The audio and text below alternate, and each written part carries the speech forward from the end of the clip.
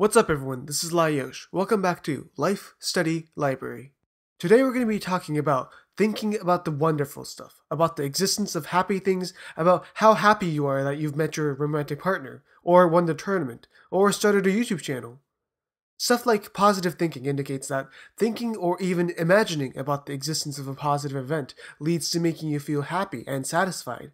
I mean, it's an assessment that totally makes sense. However, recent studies might suggest otherwise, about not only the reversing of the previous statement, but the actual method that actually leads you to become happy. Places like the University of Virginia points out that, I'm just going to straight up say it, it claims that rather than thinking about the existence of a happy occurrence, what actually makes people feel happy is thinking about the lack of a happy occurrence. So rather than saying, I'm so glad you and I met, saying, imagine what would have become if we didn't meet.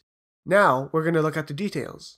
Likewise, in this channel, I'm going to be talking about these interesting scientific and psychological information by implementing data from scientific studies. So if you're interested and want to watch more of my past and my future content, make sure to subscribe to my channel, as that act tremendously supports me and is appreciated so much. Again, thank you for subscribing. And now, let's continue with the video. So the study took a total of 65 college students and asked them to talk about an event that made them feel happy. So stuff like getting good grades makes them feel positive, or going to the gym to work out makes them feel satisfied, or how much money or material possessions they have. The participants were tasked to talk about this in detail. Next, the samples were asked to talk about what might have been the case if the things that made them happy were absent from their lives. How you might have been if you didn't get good grades, or weren't going to the gym, or didn't have money. Afterwards, they were measured their current state of happiness on a 7-point scale. They measured how happy they felt after talking about the existence or the non-existence of the happy events. The results showed that, despite popular assumption, talking about how people would have been if the happy event didn't happen, this was the one that correlated with higher level of positive state. People who talked about how life would have been if they hadn't met their spouse rated higher on their positive emotional state than those who simply talked about how happy they were that they were with their spouse. And at this point, I want to pause and mention this one detail. This study is actually a culmination of multiple experiments with different study conditions, and surprisingly, there were more than one conditions where thinking about the existence of a happy event actually made people happy. So pretty much we got mixed results. How is this the case? And the reason has to do with this. Remember the 7-point scale the samples were tasked to determine their level of current happiness?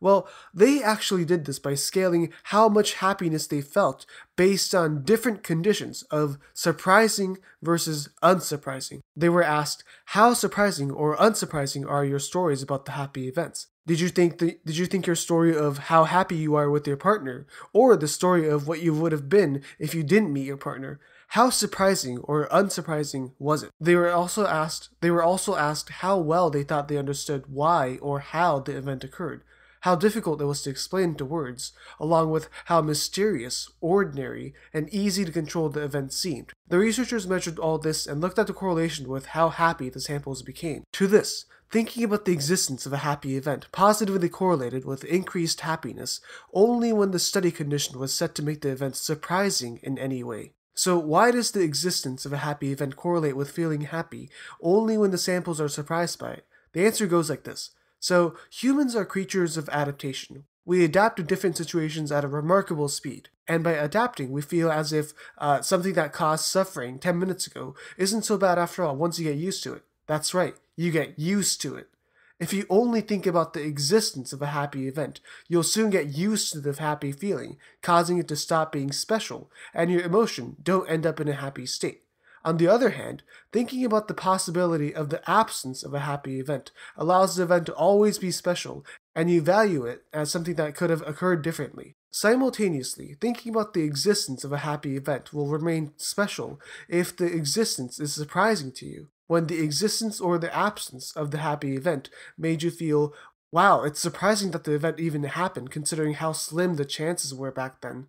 Something like that. This causes the event to be special. Thus, people will appreciate it more and let the event be the reminder of their positive emotion. So, to sum it up, the University of Virginia suggests that while it is easy for us to assume that we can become happy by thinking about positive events, or positive thinking, or by acknowledging the existence of whatever is making you feel happy, it actually does not correlate with becoming happy unless you think about how surprising the existence of the happy event is. What does actually make you happy is thinking about the possibility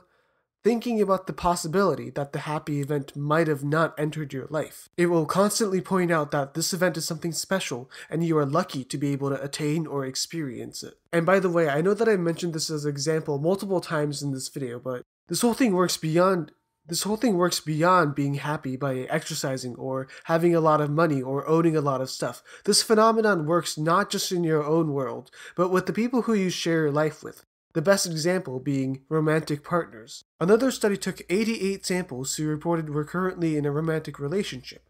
They first measured the baseline level of satisfaction to their relationship. After 2 weeks, the samples were organized into 3 groups. The first group wrote in detail how they met their partner, how they started dating, and then how they ended up together, for about 15 to 20 minutes. The second group wrote for the same amount of time about how they might have never met their partner, how they might have never dated, and how they might have never ended up together. The third group was separated into 3 conditions. Those who wrote about the same stuff as the first group, except not with the romantic partner, but a friend. Those who wrote about their friend with the same plot as the second group, and those who wrote about random stuff. The results showed that, as predicted, samples in the absent condition showed the highest increase in their satisfaction. However, there's another part of the study that took 16 participants as forecasters who guessed which condition would show the greatest increase in happiness. The researchers wanted to see how aware people were about the surprising benefits of the absent condition. Results showed that 14 out of 16 samples guessed wrong and predicted that the existence condition would increase happiness and the absence condition would make people feel worse. Possible reason is thought to be because many people like talking about their romantic relationship and how they ended up together with their partner because it makes them feel good about their relationship. But you know exactly where this is headed to. You talk about it, you feel so good about your relationship, you think you have the perfect partner, you come home and face reality, that they have flaws. Many of them you forgot because your mind was too busy feeling good, and you're not feeling happy or satisfied anymore. The main message is this. Thinking or talking about the existence of a happy thing or an event makes you get used to it, thus causing it to stop being special. So if you want to be happy, you have to think about the alternative path that might have existed if the thing or the event was absent from your life. So that was pretty much everything that I wanted to talk about in this video. I hope you enjoyed this episode. So as we've seen, having standards or expectations that are too high will always be a no-no with honestly everything in life. But many people make the mistake of trying so hard to become happy and end up torn apart, dreading the reality that their effort is leading to a fruitless result. But there is a pretty well-known teaching on becoming happy called mindfulness, and that's the book I'm going to recommend today. Today's book, The Happiness Trap: How to Stop Struggling and Start Living, A Guide to ACT by Russ. The book teaches you how to develop a satisfying and meaningful life by overcoming depression, stress, anxiety, and any other negativities that are holding you back. It does this through the idea of ACT, or Acceptance and Commitment Therapy. What this does is that way too many people say you can be happy and be satisfied if you become confident, but having confidence just for the sake of it is meaningless because you don't have a reason to be confident.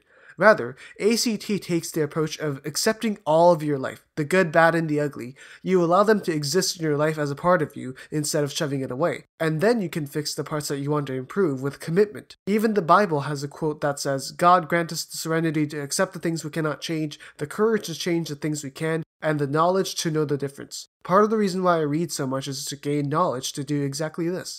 So that was everything from me. I have the link to the book down at the description, along with a few other picks that I thought really changed my life. Thank you so much for watching. Make sure to subscribe to my channel. You can follow me on Instagram, and I'll see you in another video. Bye!